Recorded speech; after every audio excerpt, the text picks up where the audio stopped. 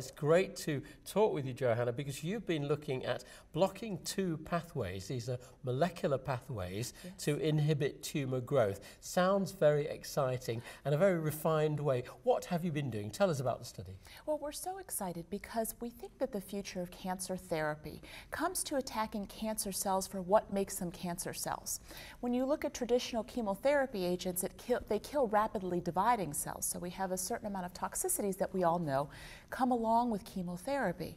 But if we can actually strike at the heart of cancer cells, what makes them particularly abnormal, we might be doing better at targeting those cancer cells specifically.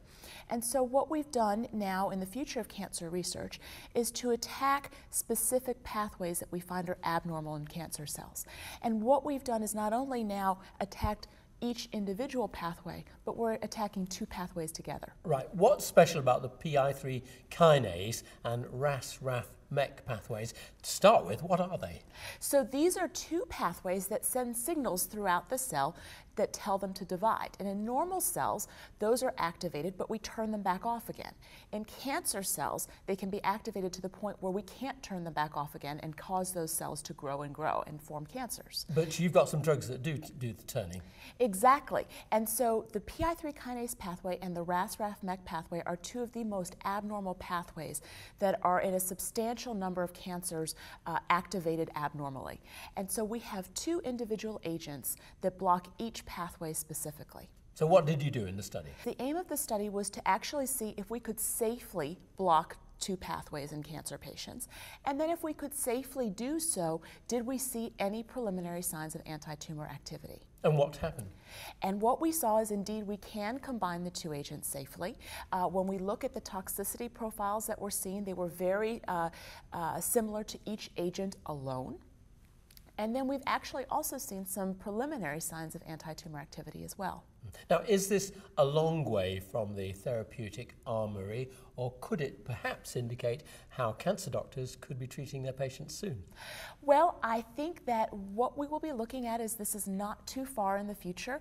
Many companies are very excited about this approach. There are other studies that are currently ongoing, and I think that we are starting to learn that this is the way we need to go in cancer therapy, so I can only assume that this is going to try to come into the clinic as quickly as possible. Could you give me some idea, though, of how effective this dual blocking action was, and which sorts of patients? It was a wide range of cancers, wasn't it? Yes, so we only looked at 30 patients in this particular report, and when we looked at preliminary signs of efficacy, we saw some in melanoma patients, we saw some in non-small cell lung cancer patients, but these are very preliminary signs of anti-tumor activity. And what's going to be the next step is to actually look in specific cancers and to try to get more of a sense of who these combination targeted therapies will help.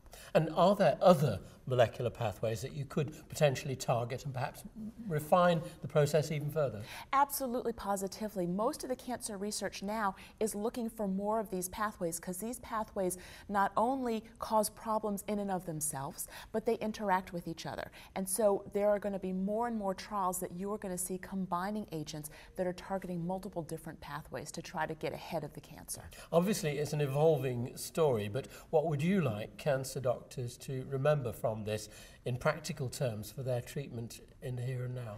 I think that we're entering a new era in cancer treatment where we're really specifically going after the cancer, where we're going to be able to shut down a cancer for what it is, and we're going to hopefully spare our patients a lot of side effects that we usually see with chemotherapy.